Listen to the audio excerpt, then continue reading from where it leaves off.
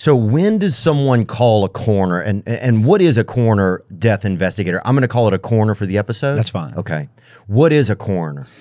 So a coroner is an elected position, but what we do is we go out when someone dies, or we're called every time someone dies that lives within our parish. Okay, or county. Or county. In Louisiana, it's parishes. So we're called if it's a natural case or if it's a homicide, suicide, any of the manners of death. Anytime it's an accident or just your general natural death, it comes to us. Okay. We have to pick up the phone and decide, is this natural causes or is there foul play? We work closely with police. Okay. So the police give you a call. That's right. Yeah. So take me through like an interesting call that's come in, especially down there in Louisiana. Dang, bro. Yeah. I knew people that could, they couldn't learn the alphabet and they took their own life, bro. That's right. We see a lot of that. There's a lot of preventable deaths that we can talk about. But, a typical call in Louisiana is anything from heart disease, suicide, OD. But to be more specific, we've had many that they find a body floating in the bayou. And that can be different, because they've been exposed to water. So, they may be bloated more. Some of the surface evidence or the trace evidence that we use is not there because they've been floating. You can see where turtles and other animals in the water have nipped at them. Oh, yeah. So it can be somewhat gruesome and then hard to tell, why are they in this water? They're dressed in regular street clothes. They weren't, they weren't swimming. They weren't swimming. They weren't fishing. And they're in the water.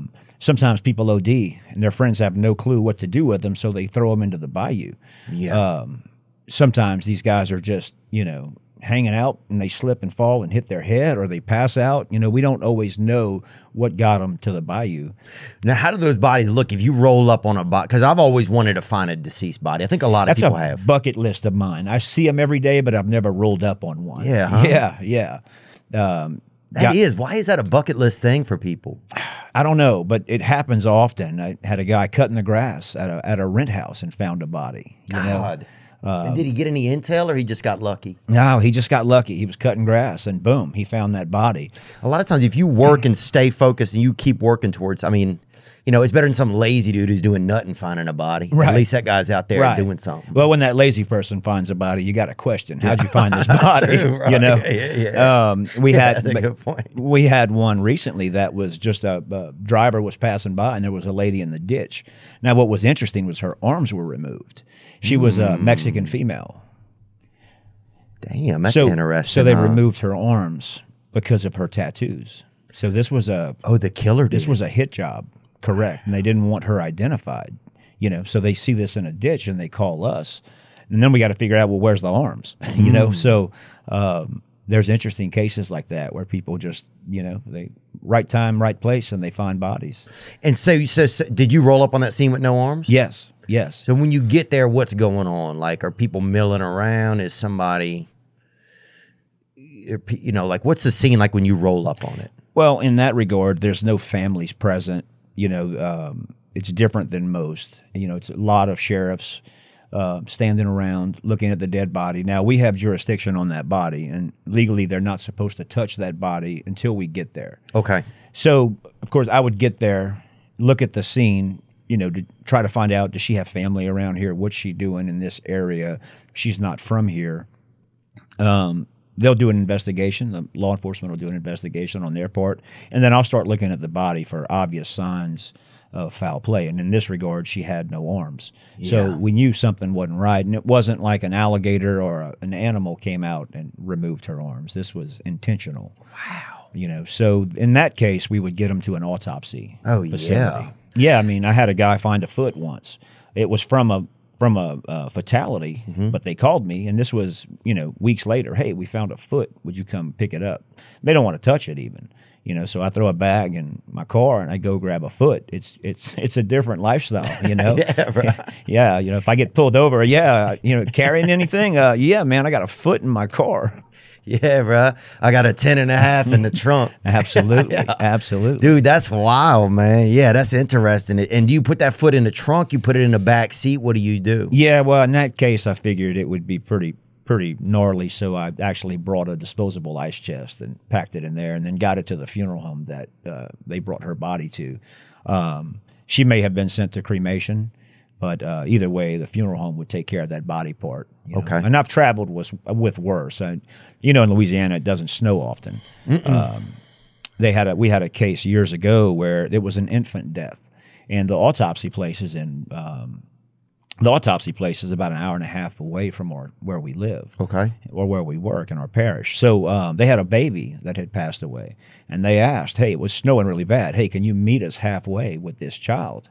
And I'm in my personal car. I'm like, "Sure." So the baby, of course, is in a body bag. Yeah. So I'm driving down the highway with a baby in my And how car. big's that body bag? I mean, it's like a gallon or something. How big? Well, it's like a duffel bag for a Okay. baby. Oh, yeah.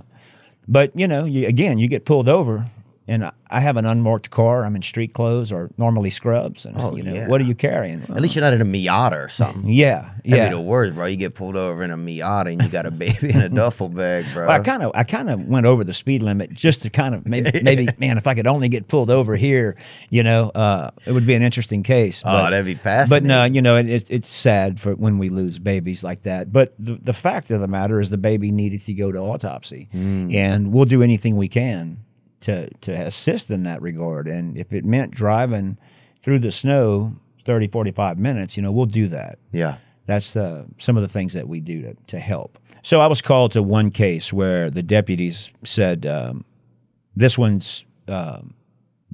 case is unusual. We'd like you to come out. And so then I go out, and they had noticed some blood dripping on the floor, blood stains. Out of the body? Just on the floor. Okay, that's all they'd noticed. Right. They saw that, and then the body was an adult male on a couch. Okay.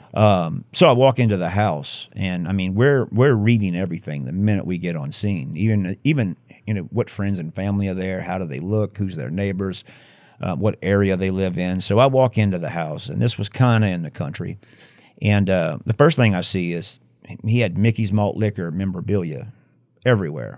So I said, okay, I like this guy's style. He's a middle-aged guy. Yeah, he's a Kappa Sig, probably. Yeah. So I'm looking at that, and then I asked the detectives to show me where the blood stains are. Well, I go and I look, and there were some cobwebs over the door, so I could tell that home that area of the house hadn't been used. Okay. Just from the cobwebs and stuff. Okay. There. But when I opened the fridge, there was an intact hog's head in the fridge with fur on it. Ooh. I mean, that's odd, and then I look in the oven, and the guy's making cracklings in an oven. Now, if you've ever made cracklings, you're stirring those in grease. When you're baking cracklings on a Tuesday night and you save the hog's head to make hog's head cheese later, you're going to definitely have heart disease. There's no foul play here, fellas. And that blood probably came when he was moving the hog's head from the kitchen to from the counter to the refrigerator. Oh, from the actual hog, you think? Yeah, Wow. absolutely. So, Damn, again, that's when you on your last limb for a snack, man. Yeah. That's crazy. When you bro. baking cracklings, bro, you're going to have high cholesterol at a minimum. But, again, the blood stains triggered the law enforcement to call, and the fridge told me the story. Yeah. As well as the way the guy lived. He smoked cigarettes. He had, alcohol everywhere. And Papa was a Rolling Stone. He that environment told me, what was going on with him. Right. It gave you a lot of clues right there. Now, say if you pull up on, let's go back to that water body, right? Right. What happens to a body when it's in water? Because I think sometimes a lot of people fantasize. That's one of the fantasies. I'm gonna find a body. Right. It's either in the woods by the interstate, or I'm gonna walk down by a creek bank and there's gonna be a body right there. I think that's some of the general fantasy of humans. What does that body realistically look like, depending on how long it's been in? Yeah, so, it bloats. You get a lot of bloating in the water.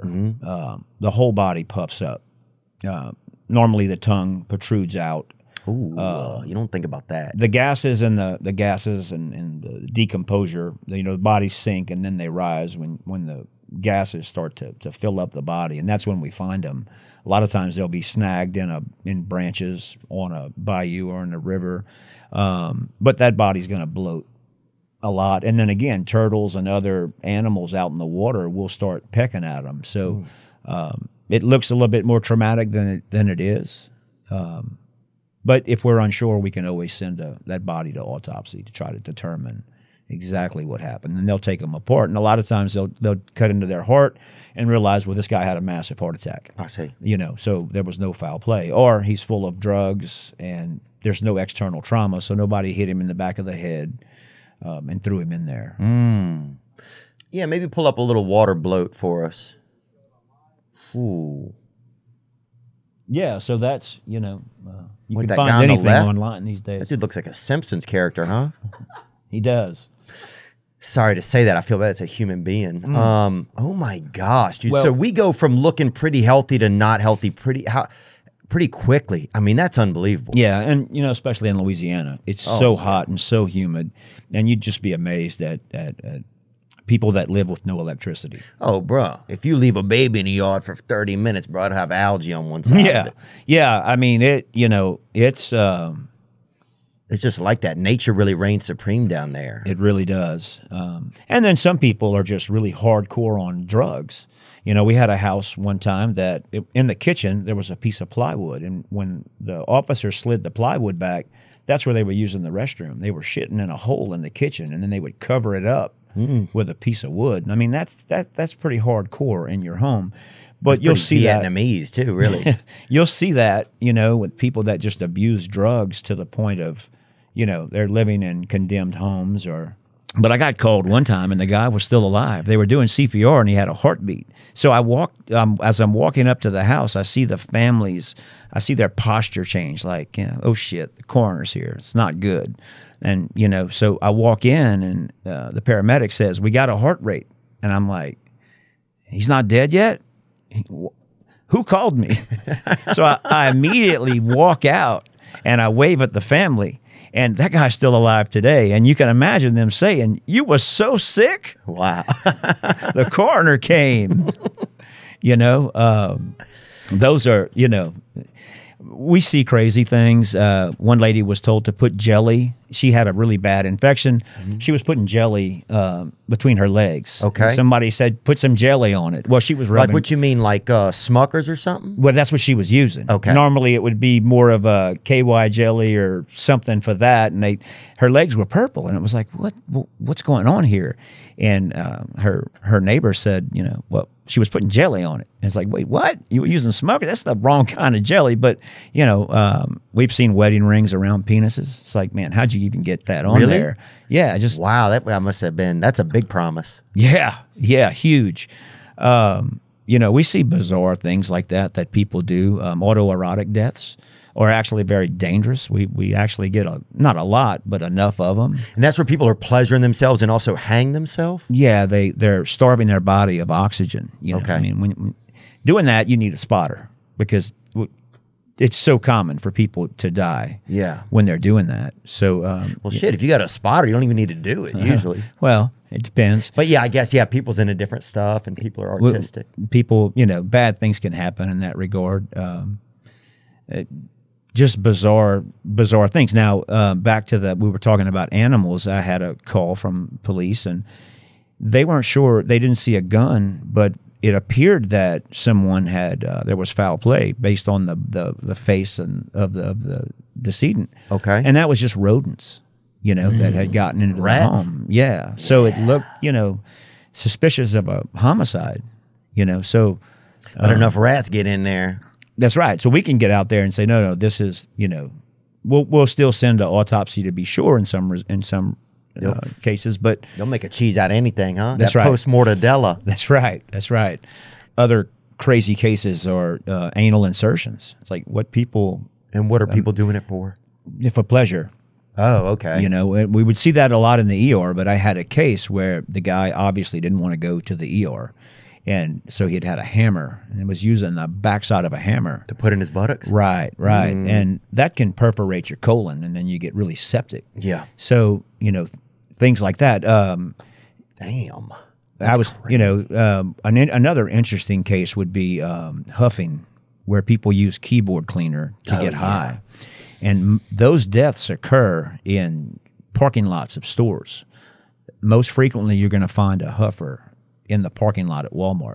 Oh, because they get out and get right into that can. They get, and so I had one guy, actually a veteran, And that's how he would stop his nightmares. It was the only thing that worked. Oh. And so law enforcement's on scene, and they're like, we can't find any drugs, but there's air cans everywhere, you know, and that's dangerous. The worst is when you think you're doing like huffing like one of those things and you accidentally get one of those horns. Yeah, I can imagine.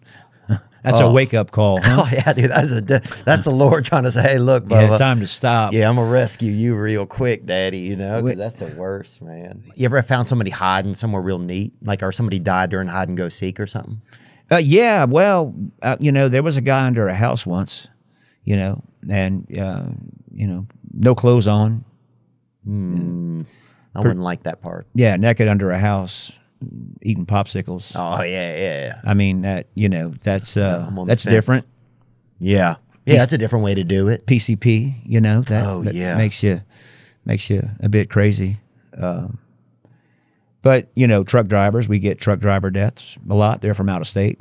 Why? Why do you get truck driver deaths a lot? Well, not a lot, but we get them. We have truck stops, and a lot of times they'll pull over, and look, truck drivers aren't healthy. I mean, they're big guys because they drive all day long. Yeah. And, you know, sometimes I'll get called out, and I'll be in somebody's truck. I've never been in a truck driver's truck before until I started doing this, and I'm looking at how they live, and you know, they notify their parents by their family by phone, and so maybe the wife's flying in to get his personal belongings, and the truck's full of condoms, and it's like, oh man, I don't want this wife coming into his truck, so you know, hey, can we throw this stuff out? You know, before the wife gets there. Yeah, give him a little.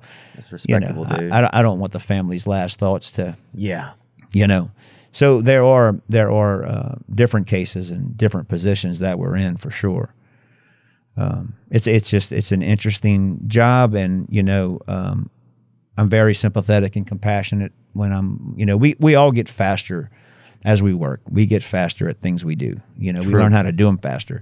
And every once in a while, I have to stop and remind myself to slow down and to make eye contact with that family and to be really compassionate. You know. And, yeah. Yeah, that's the nature of everything, I think. Once you get in the flow of something too much, you know. Yeah, you do it too fast. Yeah. And you don't stop to, you know, maybe spend that extra time with them to reassure them that, you know, that their family's taken care of. So, yeah.